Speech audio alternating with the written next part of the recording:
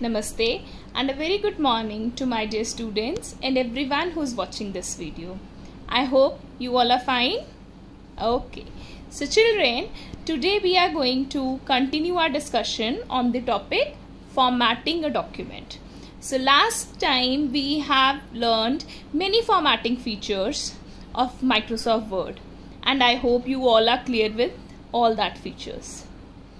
Now today we'll be learning many more features like how to give line spacing, how we can give bullets, how we can give border to the whole page of the document or to a particular paragraph, and many more. So are you ready? Okay, so I'm moving to the presentation part now, and you all can open page lesson number 6 in your computer books. Okay. So children, today we are going to learn some more features with the help of which we can format our document and make it look more attractive. So let's start.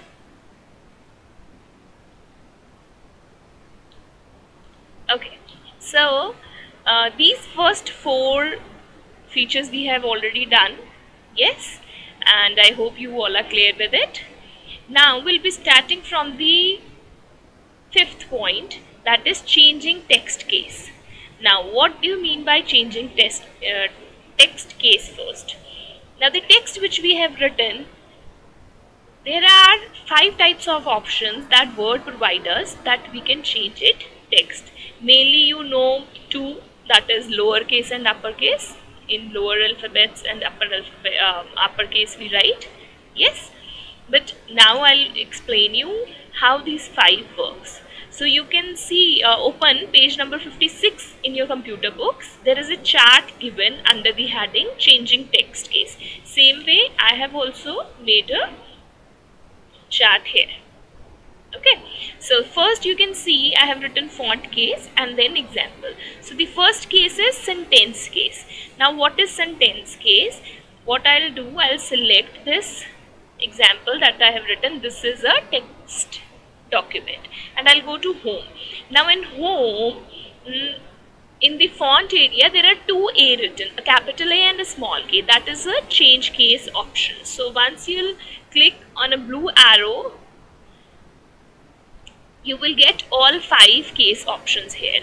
Now the first case is sentence case. You just need to select the sentence which you want to change into sentence case and click on it. Now I have selected it. Now you can see all the letters are small first here in this sentence. Now if I'm pressing sentence case, see what happened. The T of this word now converted into capital letter, because sentence case say that the first letter of the selected sentence that you have selected, that it will convert into capital letter. So I hope this is clear that what is sentence case. Now I am copying the same text and putting it in second one where it is written lowercase. Now lowercase means all letters should be small, but here T is capital. Now let's see, I have selected it, what will happen? Now I am selecting the lowercase. Now you can see again the T is converted into lowercase and the whole sentence is in lowercase letters. Now this is also clear. Let's move to the next one. Now I am again pasting here. Now I am selecting, and what is the case? Uppercase. Uppercase means all letters capital. Let's see. Oh, okay. So this is a test document and all the letters now here are in capital letter. Now again I'm pasting the same sentence, and what is here now? Capitalize each word. Now the sentence has number of words. Suppose here it is 5 words. So all the words, the first letter of each word will become capital if we'll use this case. Now let's try. Now you can see T, I, A, T and D. All these first letters of all the words in this sentence are capital. Yes. Next is the toggle case. It is very different to the capitalized case, where whatever is the sentence, Whatever is the sentence written, however it is written, it will change. Now see what change will occur here. Suppose we have done this. So what happened? Just I'm showing you again. I have undo it. T is capital here. Rest is all small. Yes. Now see what will happen. Now only T is small and rest is all capital. So howsoever it is written, whatever it is in lowercase, it will change into upper, and whatever will be in upper, it will change it into lower. Yes, it's clear. So these are the all 5 options how you can change the cases, font cases. Okay. Now the second option we have here is the 6th number is changing line space. So the space between 2 lines is called line spacing. Now number 6 and 7 I am selecting. These are 2 different lines, right? Now in the paragraph after this alignment, this one, check my cursor arrow, it's a line spacing. Now I'll select this. Now the by default selected line space is 1. Yes. So if you increase it from here, it will increase. Now you can see the difference. I'll little increase into 3 so that you can easily see the difference. Now you can see the difference. Yes. So this is how we have options here also. If you want to give some specific, you can give here. Mention it here, click OK, and it will change. Fine. This is how we can change line spacing.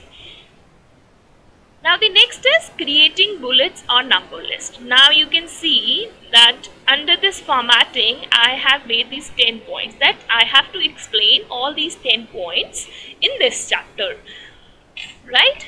Now these are all the number list, and here are other options also. Now I'm selecting all these 10 points and I'm going to the bullet option here. In the paragraph, the topmost here, if you click it, it's written bullets. If you click it, and you'll select any now, circles, these ones, squares. So many options are there. Whatever you want, you can go for that. Alright, and if you want numbers, then you can go for second option. You can put numbers like this. You can put alphabets as well, small or capital, Roman numbers as well. Okay, this is how we can change. So I hope you are clear with this. Great. Okay, now the next option here is applying drop cap. Now what is this option? Basically this option is used by the people, those who work with publishing documents, the magazines and the newsletters, to make the magazine more attractive. Sometimes you must have seen the news in the newspapers also. Some columns, their first letter is little bigger than the other letters of the document.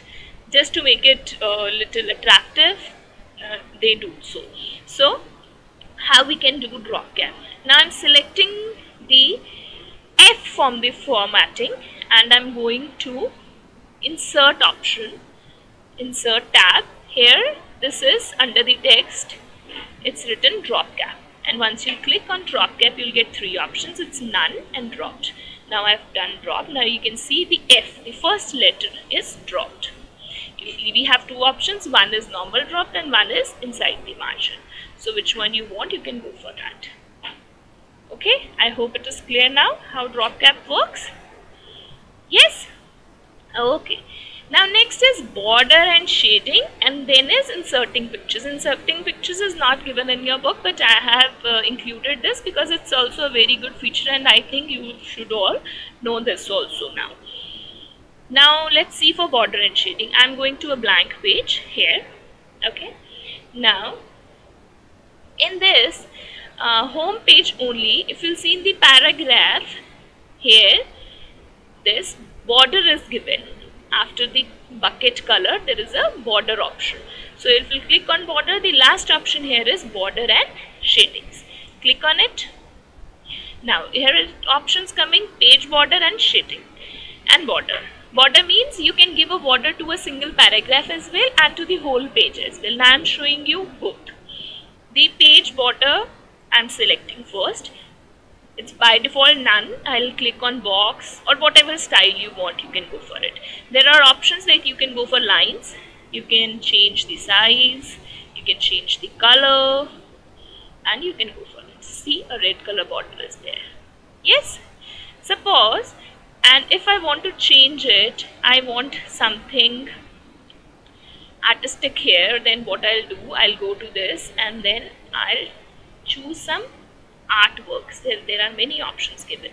Suppose I'm choosing these balloon ones and I'll click OK. You can see a balloon border is there. There are many options.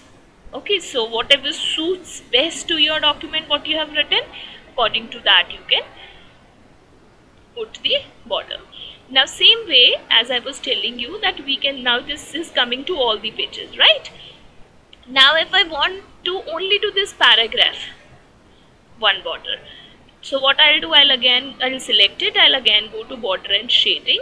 Now this time I'll do borders, not page borders, only borders, and I'll select, the color is already there, so you can see, and its F is coming in a different border because it's a drop capped one. So this is how it works. So I hope you are clear with this also. Okay, so the last thing here is that how we can insert pictures. So again, like we have done the drop cap, we'll go to insert option, and the option in the illustration block, there is first option picture. So I'll click on picture and you'll get a dialog box to insert a picture. Now here it is showing the sample pictures which are there in my system. So wherever you have saved, you can just check D drive, wherever you have saved, you'll open that and you'll click. Suppose here I'll select this penguin picture, and after selecting you'll just have to click insert. Now you can see a picture is here. Yes, this is, you can make it small, you can make it big. Once you click on it, you can see these arrows, double-headed arrows are there. You can make it small, you can make it big, you can place it in center, wherever you want. Okay children, I hope you are clear with all these features which we have discussed. These are very interesting, yes? And with the help of this, you can do many things. You can make cards, right? So if you want to write something for your friend, a letter or something, by inserting pictures inside, having the nice border, drop capping, so color changing, many features you have so that you can make a beautiful, attractive greeting card or a letter, right?